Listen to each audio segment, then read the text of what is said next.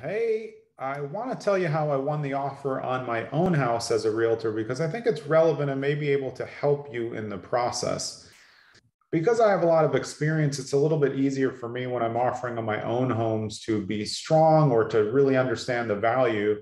But I really think there's things that you can learn from the way that I make offers that might help you. My name is Jonathan Green. I run a big real estate team on market called Streamline Properties on Market, brokered by eXp Realty. I've also been an off market investor for more than 30 years. I've made offers on hundreds of homes in my career. I also have a background as a trial attorney, so I negotiated every single day for 8 years or up to 10 years actually on the other side. So I understand what goes into making offers, but I also understand that the way that I present them and the way that I stick to my offers is important to me in terms of reputation. So I moved actually. I have lived in the New Jersey area for about 10 years. I lived in Verona for 2, Montclair for 6, West Orange for 2. And then I moved out to Morris County where I live in Mendham, New Jersey. And this is the house that I'm going to explain to you how I offer. I think my house was listed for around 500, something like that when it came on the market. The market was a little bit soft when I came in. There were definitely hotter parts of it, but my house is close to Main Street, so that works for me because I wanted to be in an area that where I could, walk to the town if I wanted to. And it had some things about the house that really worked for me that might not work for other people. I'm also able to have a vision of a home of what I want to do long term, where I can remove walls or things that I can do and where real value is at. So I wasn't expecting it to get a ton of bids, but so I made my offer of 550 based on looking at the comps and the scalable value in the neighborhood. But the most important thing that I did in this is they were expecting multiple offers, but in my experience as a listing agent, sometimes that doesn't happen. So part of my offer was 550, and even if they don't get multiple offers, I'm going to leave my offer as it is. Turned out they didn't get multiple offers, so I'm technically 50,000 over asking price, but this is New Jersey. Everything sells high. Mendham's a great area. I knew the value. It was fine. That was the value to me. I guarantee you that if someone were else to be put in this situation and then went back on their word, it's just that karmic presence of real estate that multiple offers would come in. I didn't want to mess around.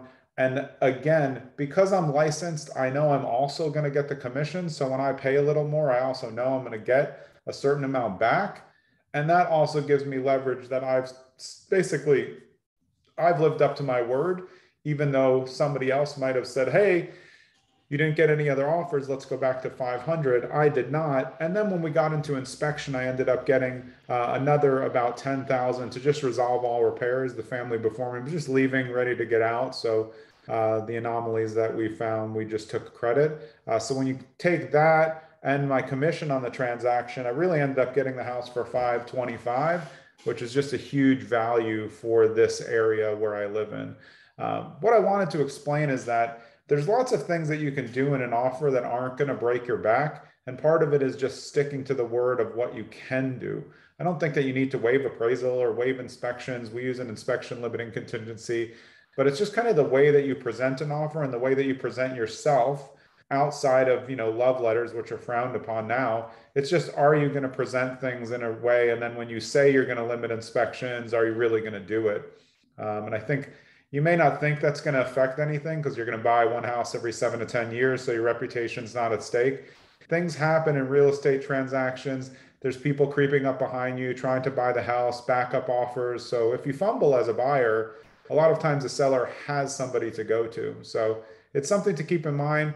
Thought you might be able to get a little bit of maybe idea of what else you can do. I like that as part of the offer. In these hot markets, it's very rare that any nice homes will not get multiple offers.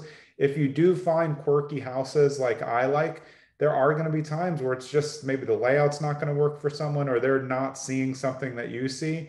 Um, my house is an oddity. It's a 3 bedroom, 2 bath in the front, but there's also a garage with a back house, 1 bed, 1 bath on top, which has obviously lots of potential. So Sometimes you can see more than other people, and sometimes you just act quicker than others. So it's best to make sure you have a great real estate agent so they stay ahead of the curve. They're making sure that you understand these little things that you can do to get your offer accepted. And this is how I won my offer on my house the last time that I bid, and the house that I'm currently in as a realtor. Have a great day.